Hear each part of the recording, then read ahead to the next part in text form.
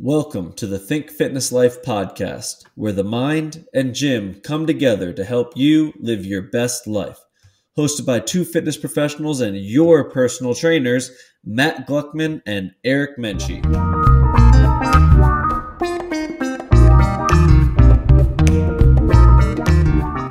All right. Welcome back to the Think Fitness Life podcast.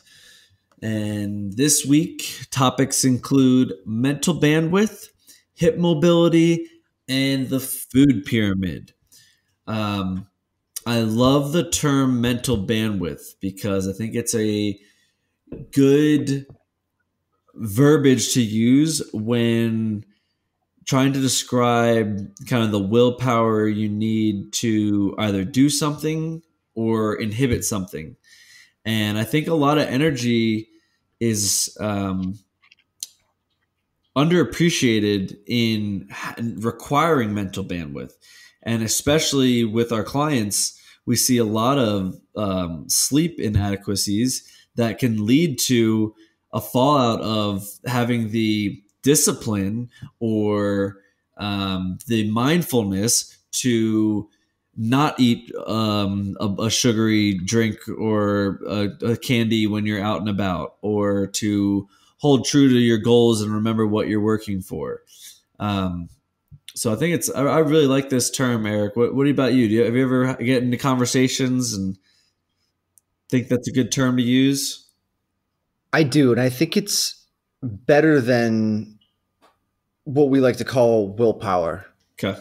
So essentially, we're talking very similar lines, and out there on the webs, there's a lot of different definitions of bandwidth. And one I really kind of liked is it said one's ability to take on more and more work and perform consistently at a high level given the same time constraints. So it's the ability to take on a lot of multitasks, which we do in daily life. Life is not just a one task oriented minded thing. So then we're taking all this together, and they're saying with this mental bandwidth, it can actually increase or decrease depending on your abilities and how you use it. And I think that's great.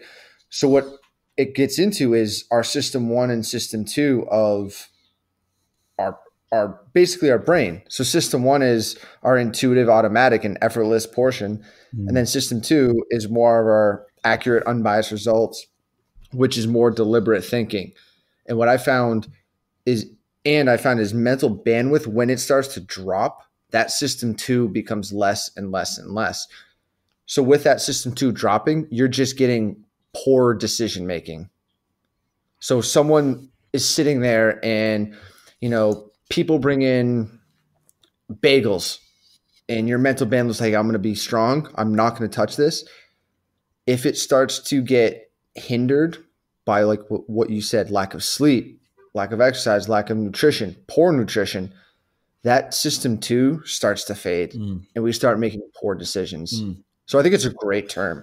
I love how you're bringing the science into it and the brain specifically, because, my reason for having reservations about this term is just other people kind of understanding what we're talking about specifically. And it's so true. Like, it's less about willpower and more about setting yourself up for success so that you have the capacity to execute what you previously thought about doing.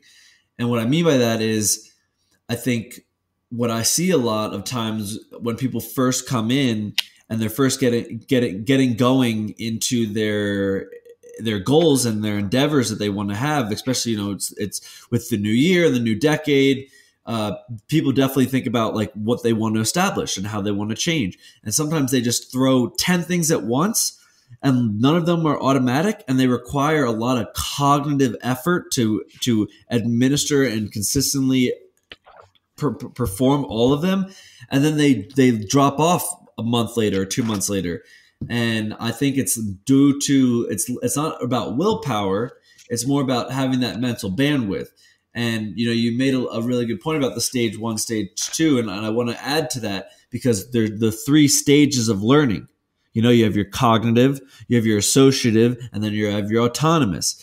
So if you can take one thing and you focus intently on improving, let's start with sleep, improving the time you go to bed, improving your activities before bed, and setting your alarm accordingly so you give yourself an adequate time to maybe even naturally wake up before your alarm.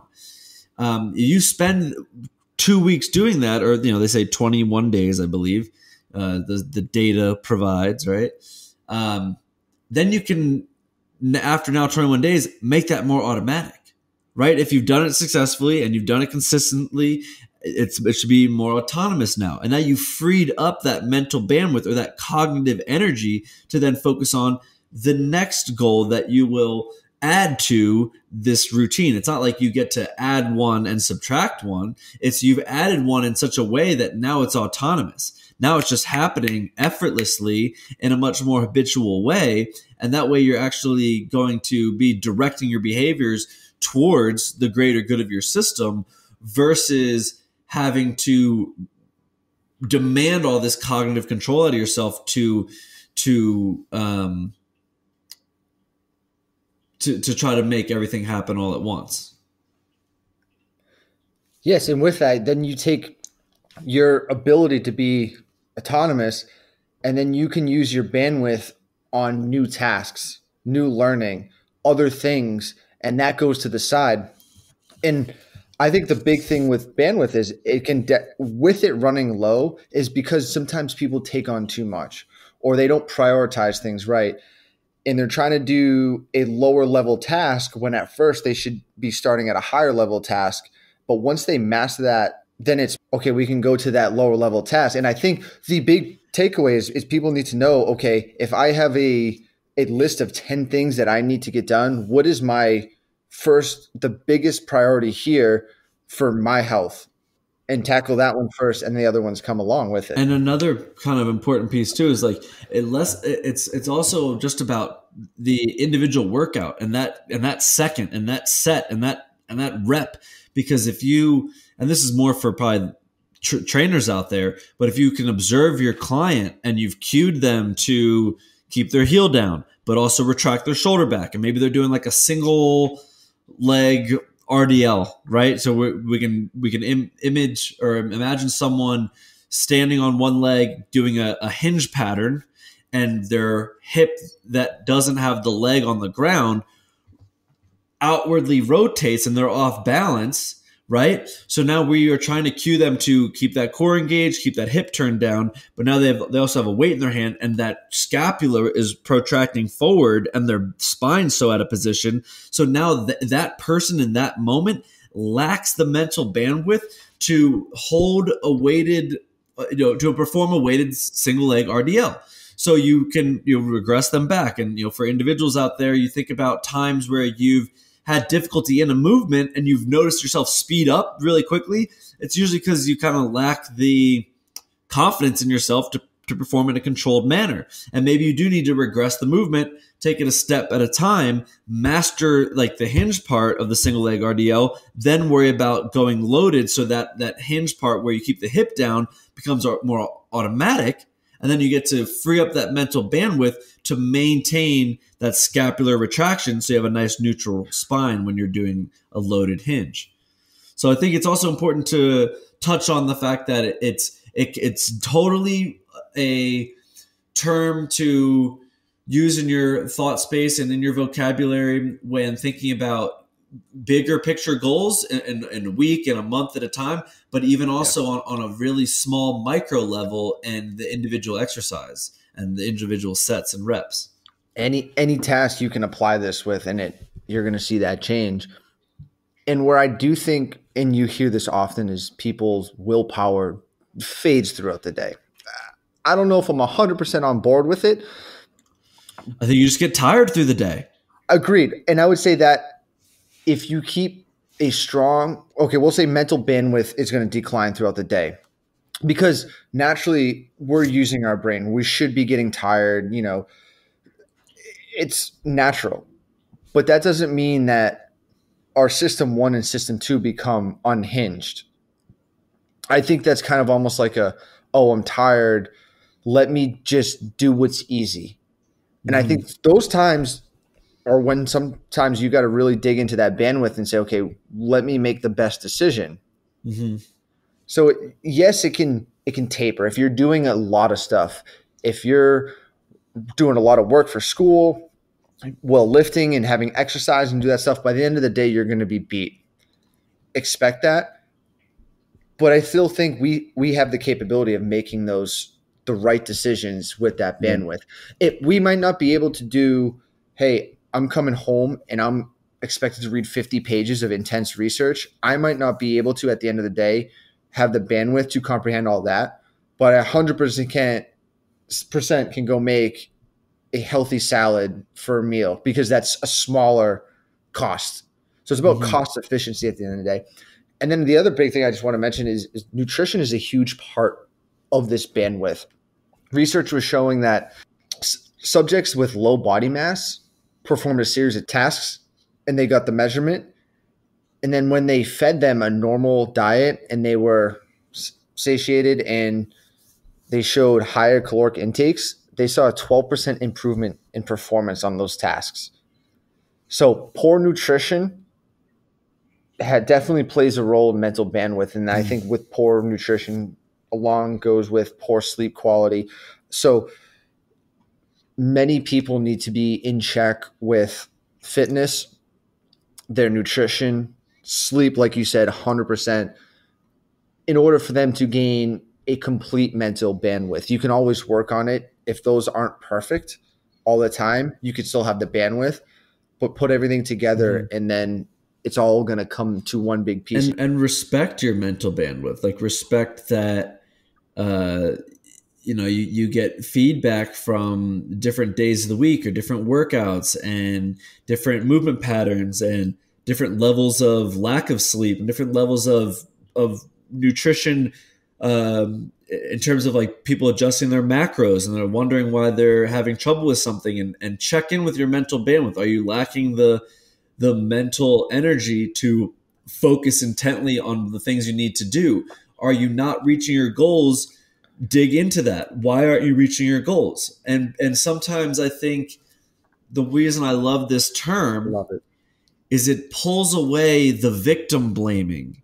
Whereas willpower, you are automatically trying to put this guilt on somebody. It feels, and I don't want to put dogma on it in either regards, but what I find is in conversations where people are talking to me about willpower or someone describing their lack of willpower, it's like a guilt. It's like a stain. It's a weight on them. And I think that spins it differently because they think like, oh man, I'm lacking discipline. I suck. I'm not good at this. And sometimes they feel like they can't get it. It's almost like this. It's like a fight, but I don't think, like you said, it doesn't have to be like that. I think a good point to make for people out there listening is think about how refreshed you feel after a weekend or even a vacation, like a weekend getaway. You come back and you have all this clarity. It's because you've almost hit that reset button on your random access memory for any computer nerds out there. And that mental bandwidth or that bandwidth for that memory got freed up and allowed you to be more available to the life that's in front of you right there in that second, no matter what it is. So I think it's a really important term to instill in people's vocabulary and their thought space again, because I just find it so valuable in terms of identifying kind of inefficiencies in the body and inefficiencies with performance. And sometimes it's not all physical. And sometimes your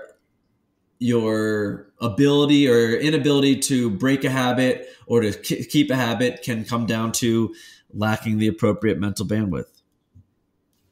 So I think we hit the nail through on that topic. Let's move on to hip mobility. I'll defer to you, doctor. No, I shouldn't call you doctor in just case anyone's listening. He's not a real doctor, but he's a mad scientist. Hopefully one day. One day, Yeah, hopefully. Maybe we'll get there. sky's the limit. Hip mobility is a big topic, and it always has been, and I think it always will be. And I think that's the best part for most people. And Why do you think the it's hips kind are of so what important? centers us. They're the bottom half of what we are. And we use them constantly, but I don't think people are really aware of actually what's going on with the hip. And yes, it's plural because we have a left hip and a right hip. A lot of times people just think, oh, it's our hip is one giant bone, which is not. But in respect to movement patterns and quality, I mean, a lot of movement starts from the hip. I mean, we're talking gait pattern has got to come from hips. So Just the way you essentially, walk. yes. For those listeners, that's our way we walk. Hands and arms are going opposite each other as we step, or they should. If they don't, then you have a gait issue and possibly hip issues. But I think a lot of people get tied up when it becomes a what is right and what is wrong, what is optimal, what's not optimal with the hip.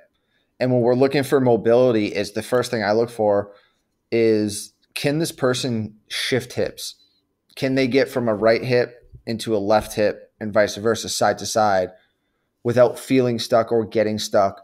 Because that inability to shift side to side laterally can limit when we get into bilateral exercises such as deadlift, squats, or even running. If you're sprinting and you can't come out and shift into your left hip, you're going to have faulty mechanics that aren't going to be the most efficient to get to where you want to be. You'll still be able to run and do all this stuff. So good. Walk me through what you're talking about inability to shift your hips. Like, how would you have somebody test that out? Just standing and switch their weight from the right foot, picking up their left foot, and then switching? I would even start. What I like to start at first is, I know we're going to dive in, and you've heard me talk about sense, is have someone stand 2 feet on the floor. And okay, do you feel their feet on the floor? And then, okay, have them sway to the right a little bit. And so, okay, can you sense that? And then have them sway to the other side. And can they sense that? Sometimes people can't sense shifting back and forth with minimal Now, movement. sensing the shift where? In the hip, in the foot, in the leg, or just in general? Just in general. Okay. You can have them close their eyes and move their head slightly to the side. So if you're standing and you move your head to the left, you should feel your body weight shift over to the left because you're changing where the center of mass is. Same thing with the right. If you move to the right, you should feel that go to the right. If they can't sense that, that doesn't mean they have a hip issue. They might not be able to sense that. So then when you can test things that, okay, if they're standing on their right leg in a single leg stance, can they bring their leg up? Like on the FMS inline lunge, perfect example. Dowels on the back, when they pick one knee up, are they stable on one side? And then they go to the other leg, are they unstable? Ideally on that one, when you see someone step, they should be planted on a stance leg. And then when they reverse, they should switch center of mass and be stanced on the other leg. That's another good one I like to use. Time out real quick.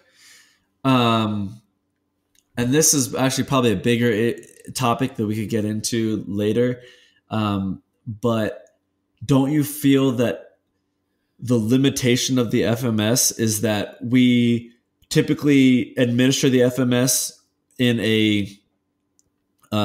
like a person that just came into the gym and they're totally cold, not warmed up, nothing, no like sort of morning routine at the gym, no warm up performed yet. So don't you find that in a way it's a misrepresentation? It's like a false positive. Or do you find that if they're going to come in to me cold like that, that's going to be a good indication of them going to be like that probably 90% of the time? Yeah, I would definitely take the latter half because I want to know what they're going to look like if I ask them to do something on the street, or they're just coming in saying, okay, hey, I don't know what's going on. Because when we get them into a warm-up progression and activation, we're now getting that mental bandwidth. We're taking that and saying, okay, this is what we want. So when they're cold in that hurdle step, that's basically giving me a snapshot of what I'm looking at before I coach them. Because once we start cueing, we kind of get a whole different person in front of us because now they're They're starting to put the pieces together, which is what our job is to do. But at first, you're getting that snapshot of, okay, where is this person in space? But that snapshot is actually a better representation of their overall, their what their hips are doing overall through the week versus what they would do in a deadlift or a squat. Yes, I would say yes, because they're going to have more time walking, doing sitting, doing that stuff than actually trying to cue and warm up for a lift that we might do a couple times a week. Now, as we train, it gets better and better because you now direct them to be able to shift into the hips. Yeah. But so a standing, it doesn't have to have a dowel, just a standing, one leg, bring it up into knee flexion and see what their balance, their neuromuscular control is on one side. You should be able to keep that other leg perfectly still. That knee should be able to come up to hip height, and you shouldn't have any of lower back rounding or tucking of the tailbone underneath you.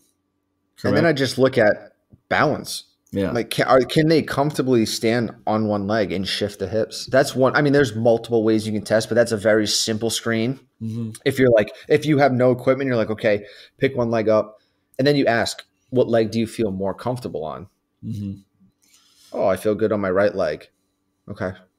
Yeah. What'd the left leg feel like?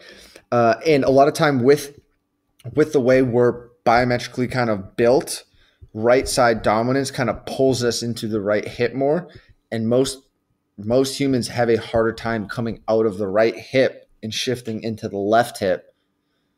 So that's why runners will get their leg to whip around, they come out to the side, or you're seeing lopsidedness on deadlifts. One hip's higher, one hip's lower on certain bilateral movements. Yeah, I've seen a right side dominant baseball player who was a switch hitter, and they hit better out of their lefty because they were stuck in that right hip for a while. So it was a lot easier for them to shift their weight forward into that right hip, swinging from the left, versus having to swing from the right, and they would be stuck in that right hip. So it's kind of funny. It's a good example. Yeah, right. Of you need to be able to shift that dynamically through a movement to be able to have the max performance out of your system.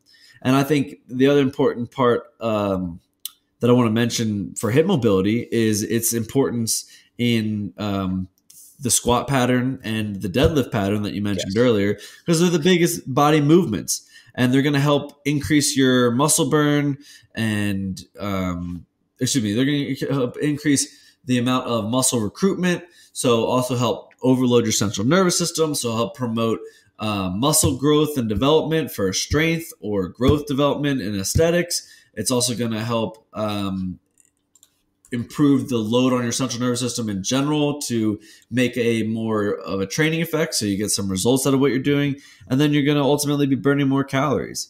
So obviously a lot is there to pick apart. Ankles play a big role as well, but it all does. But talk to me a little bit about what you do.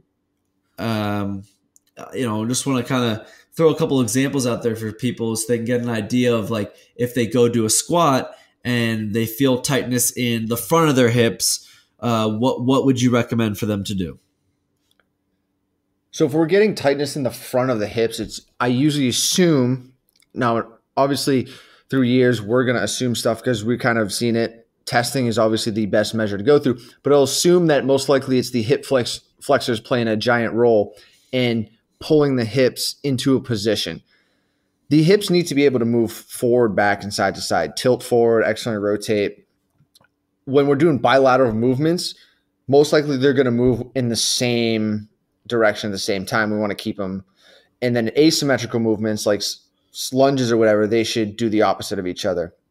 So if we're squatting and we're getting those tight hips, to me that could be a possibility that those hips are too tilted anteriorly.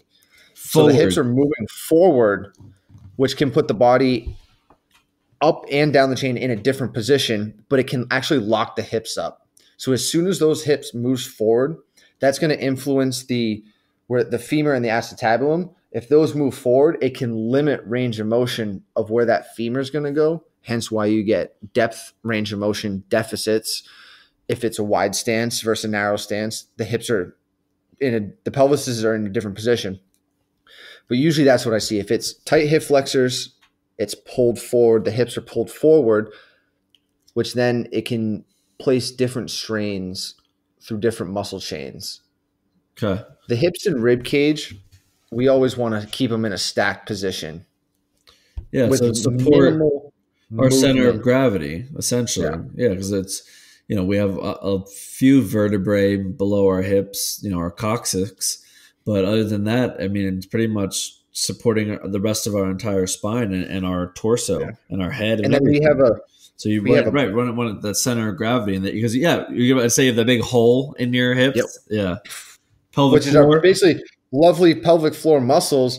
But think what sits on top of that is organs and all that stuff. So our hips are kind of like basically the bowl and our lower abs, and if we don't have optimal movement of the hips, it can affect all that stuff going on in our cavity. Yeah, and I didn't want to be too general, but basically what I was getting at was just trying to get you to explain the fundamentals, which is just that the when you lack hip mobility, it's going to manifest itself in tightness in somewhere else, right? In your musculature associated with those joints, and I think a lot of the times I do see that tightness in the front of the leg, either usually hip flexor or quad, whether they're just overactive or overactive. I'm going to keep that terminology. No, nothing more.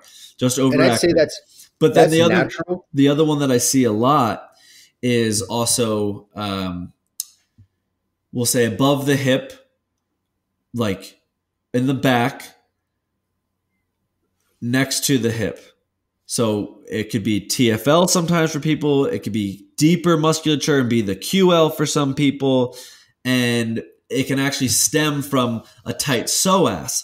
So I just kind of want to go through and list the different muscles that could be contributing to poor hip mobility, and then briefly talk about how we go about turning those muscles off.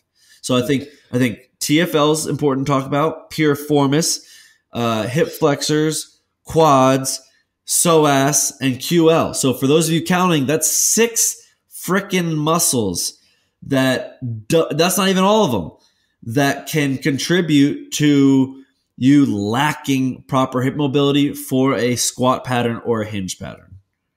Yeah. Right. And that pattern is very easily seen most often with an anterior. Like those two patterns, the one we talked about, anterior forward tilt, and that one are very similar with you're going to be tight through the hip flexors, and then like glutes, TFLs, anterior glute medius, posterior glute medius, they're all going to be locked in. I think though with our build and biometrically, we have a tendency to, because we're moving forward, we have that always tendency to have an anterior tilt, which is natural. So meaning the hips coming down, meaning your belt essentially coming down towards your knees. Yeah, I just was trying to explain for people we naturally listening. Have a forward tilt with a curved lumbar spine. I mean, that's just we're built like that. The S spine. Yeah. So it's easier to fall into the anterior pelvic tilt. And it's so true because I've probably only ever seen one posterior pelvic tilt. Yeah. You know what I mean? So that's very fair to say. So, I think all those muscles, obviously you can use a lacrosse ball or a foam roller to help really drive something in there and turn it off. But the QL and the psoas are a little bit trickier because they're deeper musculature and they do require some attention to some trigger points. So I would definitely recommend for someone who's having issues with their squat pattern or hinge pattern, if they've already addressed their glutes, their piriformis, and their hips, to then maybe look up some trigger point psoas and QL releases, because those are they're tough. Yeah, and they're attached to our spine and the femur. They're deep.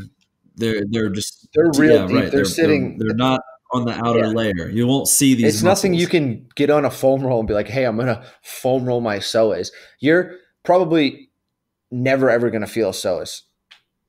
like it's tough. It's a giant player of hip. If you jam a ball in there, but yeah, you're not gonna like feel your psoas relax and contract. You're not gonna be like, oh, I'm doing a psoas 10 reps or something. So like the other good way I have to tell you is through like repositioning and repatterning to shut those muscle chains down. So usually that psoas is pulling hips and spine forward into a more lordotic curve and anterior pelvic tilt, pulling the hips down and forward, creating that tightness. And then you have the QLs in the back of the spine with the lower ribs and the hips shortening because those muscles are holding you upright vertical as we're going forward. Because if they didn't, you just keep leaning forward and no one's going to be standing hunched forward or running hunched forward 24/7. So the big players for hip mobility to restore those are hamstrings and abs. You get those two, you can shut down and turn down the volume of hip flexors, of psoases, of QLs, of TFLs, because a lot of times the tightness through there is our body just telling us, hold on, I'm using these too much for support. How do we reposition and retrain this? So if you're a person who is struggling with a squat and getting depth, hamstrings are a go-to. 90-90 hip lifts are my favorite. Other things are dead bug positions, finding hamstrings with feet flat on the floor. That mean because you're going to train that, and then when you get upright, feeling those muscles, it will keep you in that stacked position, and it will let your hips move appropriately with the rib cage above. And there's just so much that plays into hip mobility. Essentially, it's just like how well can we move hips side to side, forward and back, and not get locked in.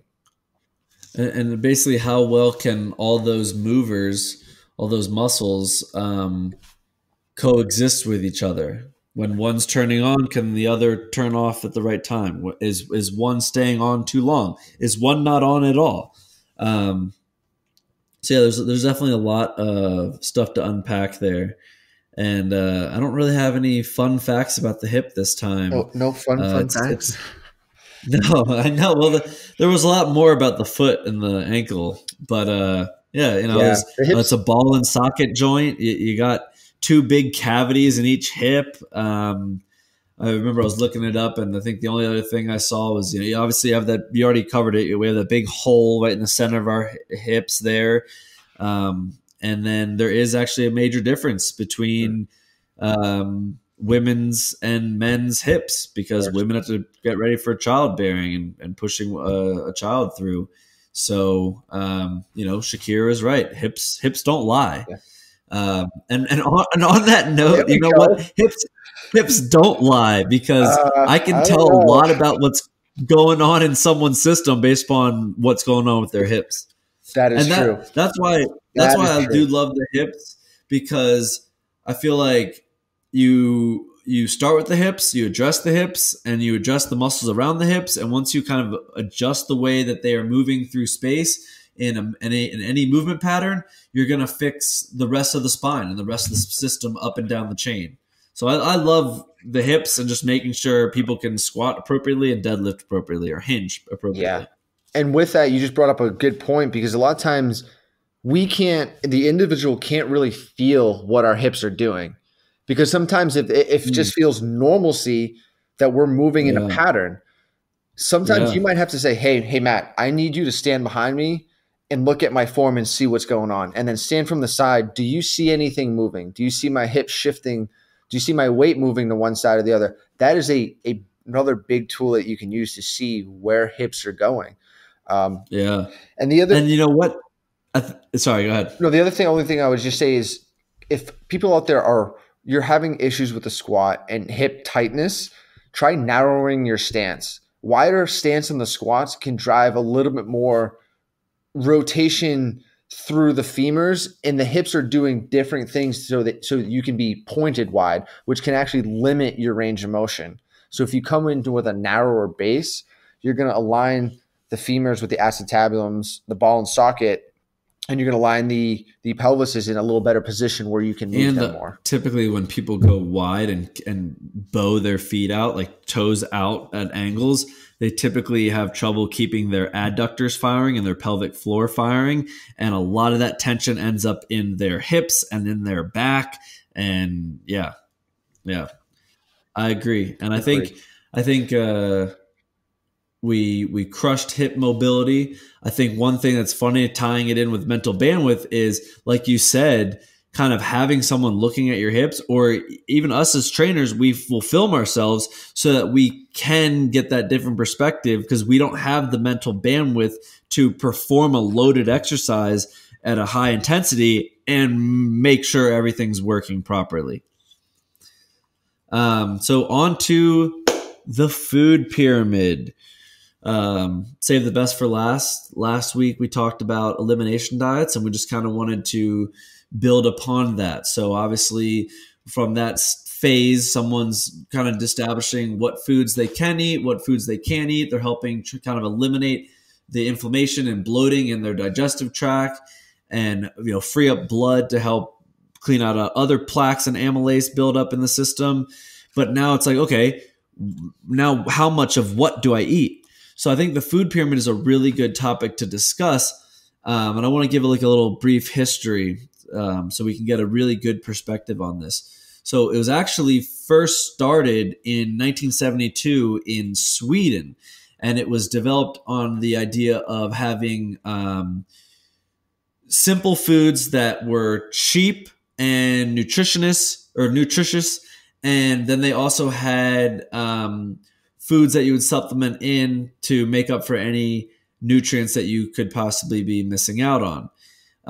Fast forward to 1992, the US started their first food pyramid. What's crazy?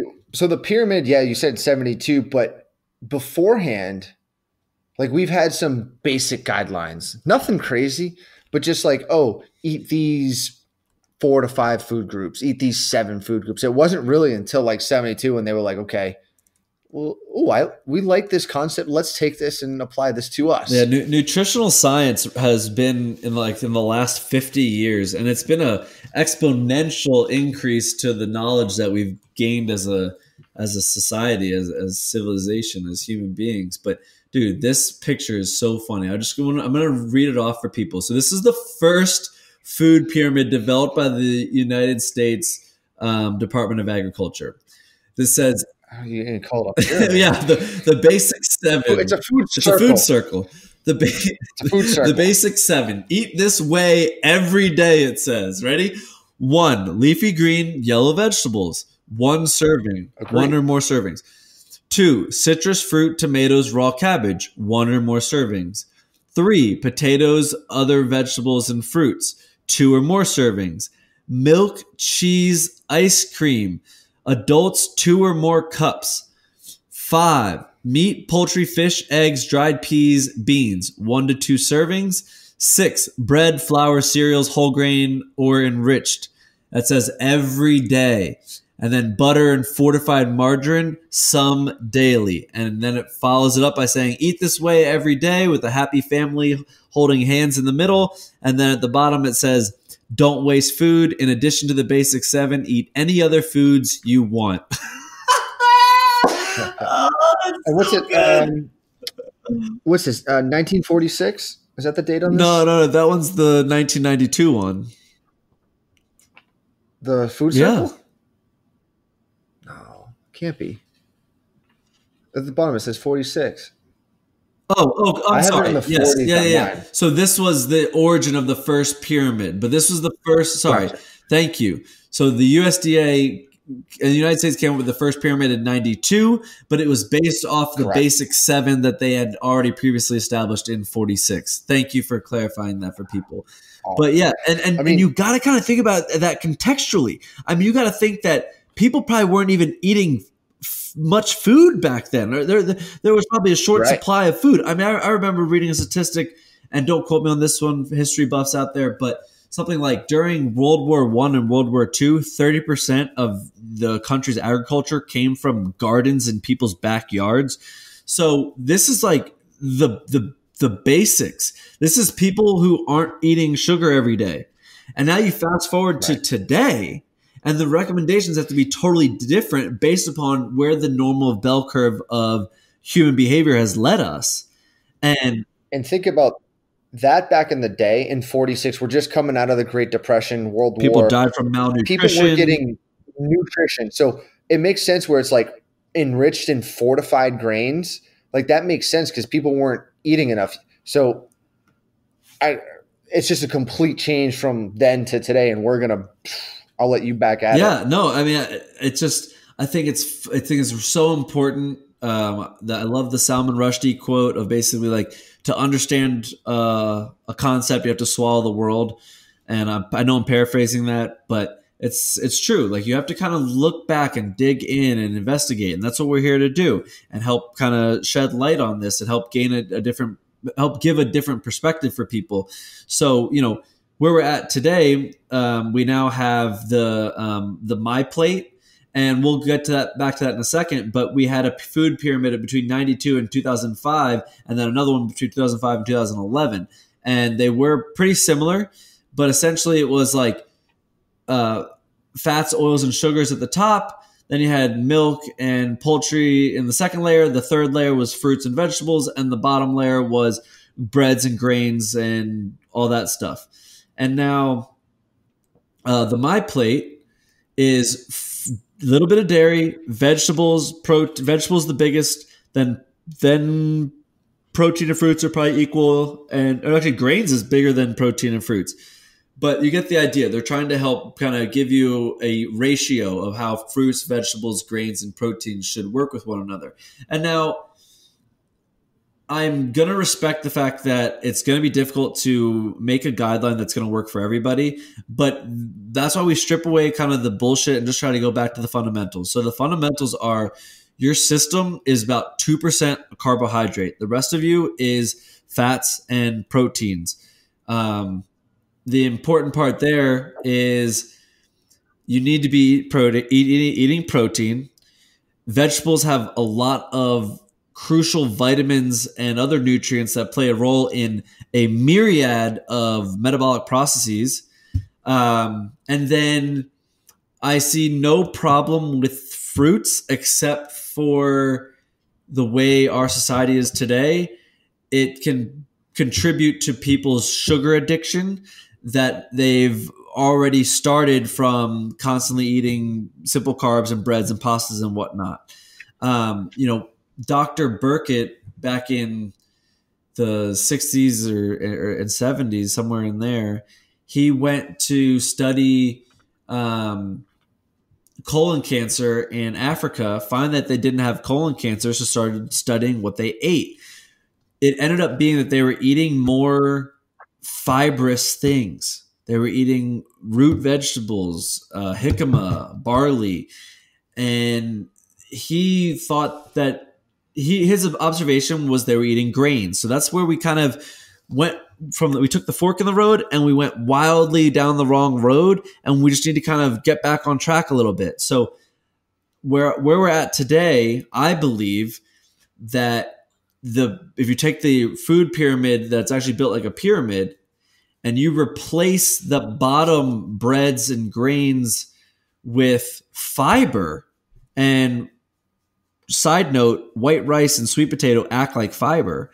But if you make that fiber, you're feeding your gut, you're feeding your flora of your microbiota and your holobiome, the bacteria of your whole system.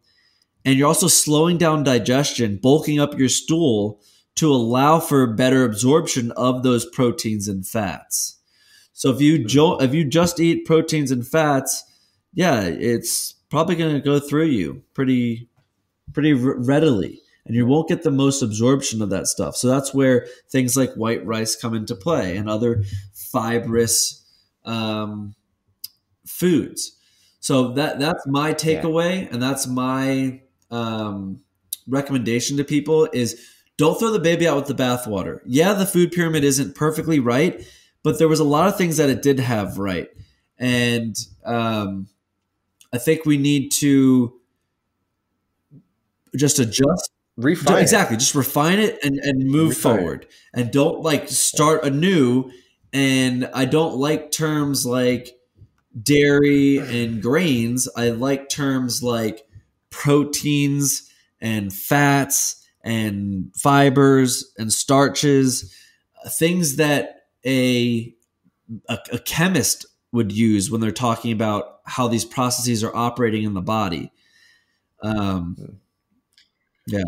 Oh, I mean, the toughest thing for me on the food pyramid is, and I remember seeing this stuff as a kid, but it's just that reading and diving into some research is you kind of found out who kind of guided and built these things. Like we had nutritionists and scientists, and then you had, okay, this has to go to the, Secretary of Agriculture and be passed. And now you have these lobbyists kind of interfering, saying, well, you can't say this because of that. So for people who are listening, there was some corruption with earlier models of the food pyramid. And there still might be not the best recommendations. Like Matt said, like I think refining it to better words would be better. But we're always in this battle with the higher ups of lobbyists and big corporations trying to not have their products be completely destroyed. So the biggest thing on that is it's a rough guideline. There are other recommendations out there for it, but I think what Matt said, vegetables, good source of protein, fiber, and live a healthy lifestyle. I mean, take the food pyramid, and especially now the Choose My Plate. I think the My Plate is more of, okay, this is what you're going to choose, and it's personalization, not the pyramid of what you have to follow. But wrapping that up, I mean, it's a good suggestion. There's so many suggestions out there to eat. There's so many diets. A lot of them work. But remember, we're putting whole foods, minimally processed foods on our plate with good sourcing.